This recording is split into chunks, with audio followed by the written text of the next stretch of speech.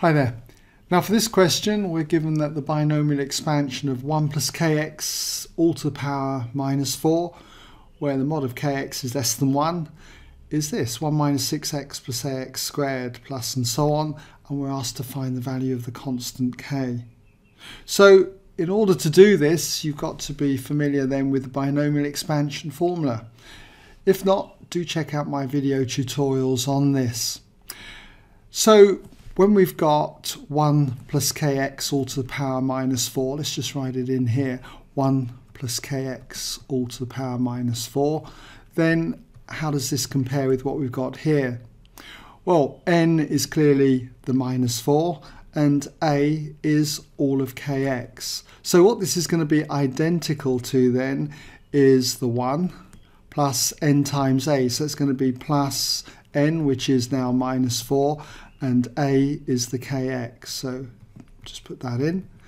And then we've got the next term here, which is going to be plus, and we've got n, which is minus 4, and then it's multiplied by n minus 1, so we subtract 1 away from this to give us minus 5.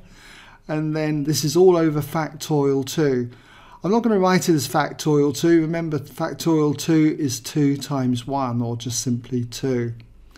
And then we've got multiplied by a squared, so it's multiplied by all of kx all squared, okay? And then it's plus and so on. So let's see what we get when we tidy this up. We've got the 1, and this term then is going to be minus 4kx. And as for this term, we've got 20 divided by 2, which is 10. So we've got plus 10 times k squared x squared, so 10k squared x squared, and plus and so on. And this compares quite nicely to what we've got here, 1 minus 6x then plus ax squared, and so on.